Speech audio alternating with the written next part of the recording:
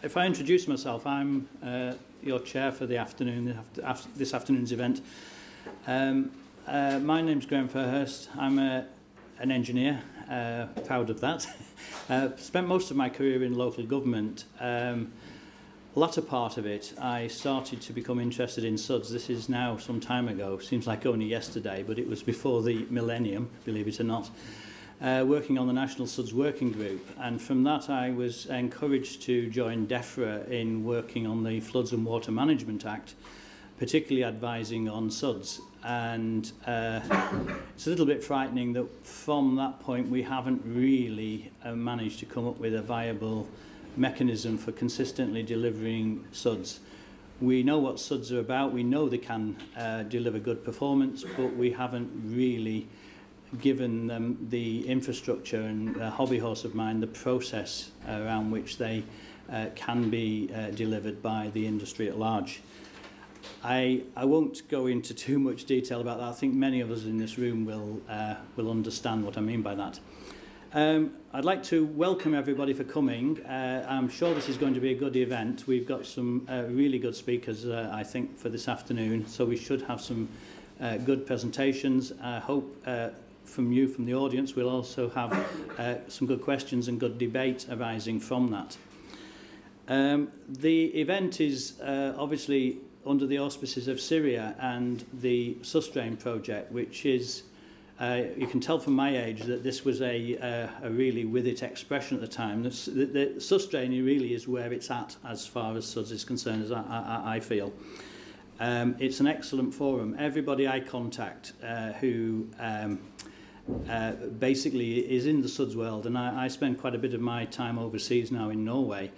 When I introduce them to the SuDS website, they are all overwhelmed by it. Wow, there is so much good stuff on it, and just the way it works, comments, blogs, everything works really well, and there's such a huge resource there.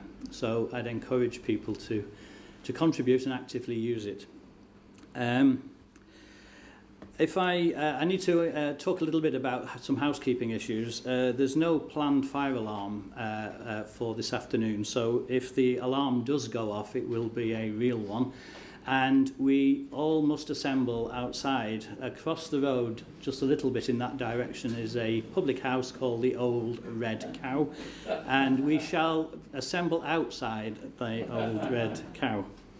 There is a code on the door to get out of the building, 1478. I assume that one person will have pressed that and the rest of us can then hold the door open for the next person if that's what's needed.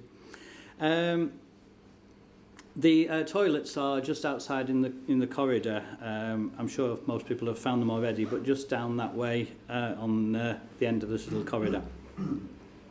The seminar is going to be recorded and filmed, and that will be on the susdrain website within a month or so. So that will be another asset for the website. Today's focus is, well, it's entitled Celebrating SuDS, Converting Challenges into Opportunities. And essentially it's about delivering SuDS in difficult places.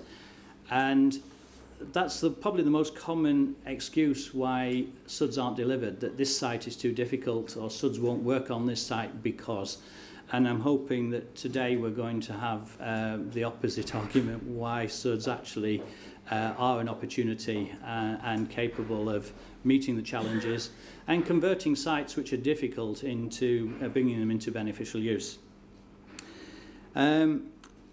Particularly, I'm hoping that the speakers will show us that how SuDS are effectively integrated into the wider scene, into places, and particularly into transport, because again, this is often an excuse why SuDS can't be delivered. There isn't the space on this site. By the time we've put in the transport infrastructure, by the time we've done some landscaping, some car parking, etc., etc., there's no room for SuDS. And I think most people in this room will understand that that isn't the case, but it will be good to have some examples showing how joined up planning and delivery of schemes where transport, landscape, parking, and placemaking all work together, and it doesn't make the site expand.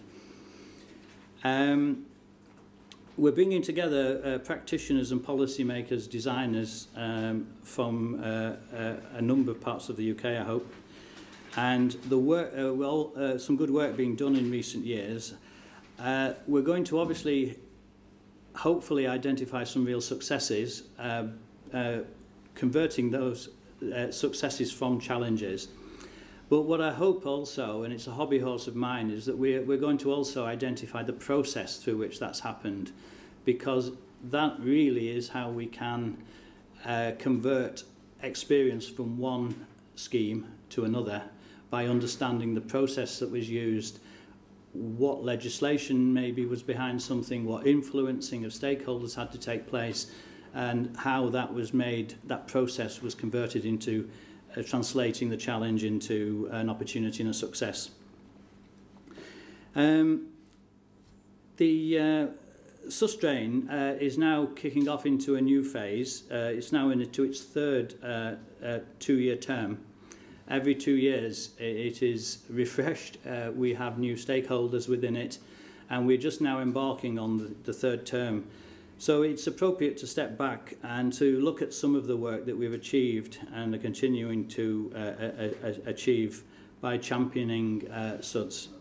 So this event really is part of celebrating that achievement and the way that susdrain has now become embedded into the SuDS culture of the UK. What I would like to do is do a show of hands within the audience, please. We always do this, but it is useful to understand where you all feel you belong. So I've got some categories here, and I know if someone was to ask me, what are you, Graham, I would say, well, I'm an engineer, but I've sort of morphed a little bit into planning. I've always been a bit interested in architecture. I've become a bit soppy and soft and communityized around the edges latterly, so I'm quite into placemaking and those sorts of things, but I'm an engineer anyway. Landscape architects and urban designers, who would categorise yourselves as that? So we've 5 or 6. Okay. Local authority planners. I know we've got 1. 3. 3, yes. Okay. Flood risk managers in local authorities. With 3, 4-ish, yes. General planners. No. Drainage engineers. Oh grief, we have a lot of those. That's good. 1, 2, just a minute, hands up please.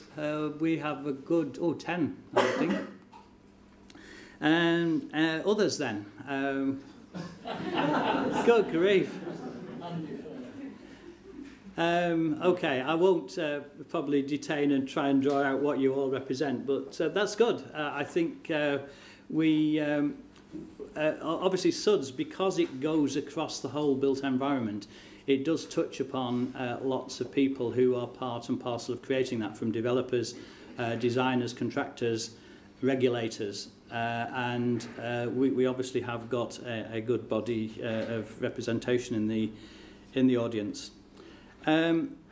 I should thank the partners and supporters of susdrain. But for susdrain we wouldn't have this event, and but for those partners and supporters we wouldn't have susdrain. They are the infrastructure of susdrain, so I would like to thank them. To assist you all in marshalling your thoughts and perhaps getting maximum value out of today, I'd like to leave you with a few thoughts. Possibly the first one is, if you could think of a eureka moment when you felt that a project turned from a discussion project and might be into something, into a reality. If you can think of any of those sorts of events in your world of work, that would perhaps be useful to see how that works. And an interesting prompt here is, if you were given access to government and you had one suggestion to make that would enable SuDS to be more securely delivered, it would be useful if you could think about what your wish would be there in terms of that question. I think if those help you marshal your thoughts, then maybe we can have some interesting debate later on. I think I've probably said enough now as by way of introduction, and I think we move now to the first presentation. Oh, sorry, we will have obviously ample time at the end for questions, and when we do move into that, there will be a roving mic, so please wait for that to be delivered to you. Please say who you are and who you represent, and I really would encourage people to contribute to that debate. I think that's how we all get maximum benefit out of an event such as this. Okay, I would now call on the first presentation, who's Andy from the Andy Graham from the Wildfowl and Wetlands Trust. Okay, Andy.